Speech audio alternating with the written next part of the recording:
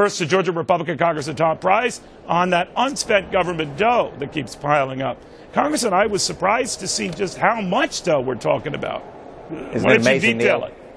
Yeah, it really is remarkable. And the American people know this. We've got a budget of $3.6 trillion. That's what we spend at the federal level. And we've identified $45 billion that is what's called rescission money. That's money that's already been appropriated along with Senator Rubio. And it's just sitting in pots across the federal government in different agencies, energy and education and transportation and unused money.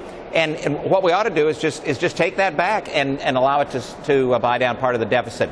These are the kinds of common sense things, common ground issues that we ought to be working on instead of doing the kinds of things that the president does, which is say we can't get it done. You know, what amazes me is that Washington would be having a situation of $45 billion in unspent money. Normally, when it gets in Washington's hot little hands, it's gone faster than a cannoli in mine. Having said that, can you go back and take money that's already been earmarked, pardon the term, from its intended use? Well, you can, but that's not what this is talking about. This is money that has been authorized and appropriated, and then either the project ends or it came in under cost. Surprise, surprise. So you're not pulling the rug out from something. For some reason, no. It's money that never, got out the door for a variety of reasons. That's exactly right. And it's just sitting there. Now, it's on paper, but that on paper makes it so that you can use that for deficit reduction.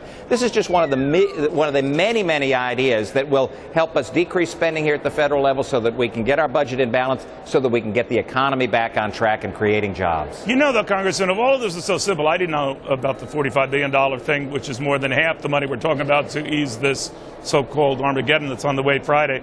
But why wasn't that offered as a backup plan when you guys were agreeing to this sequestration that the president came up with, Republicans obviously went along with, when that was out there? Or did you just discover this?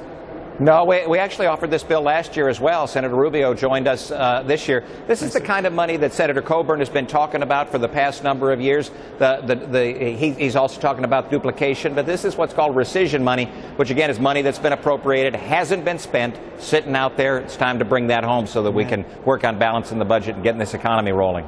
Congressman, thank you very, very much. Thanks, Neil. Take care.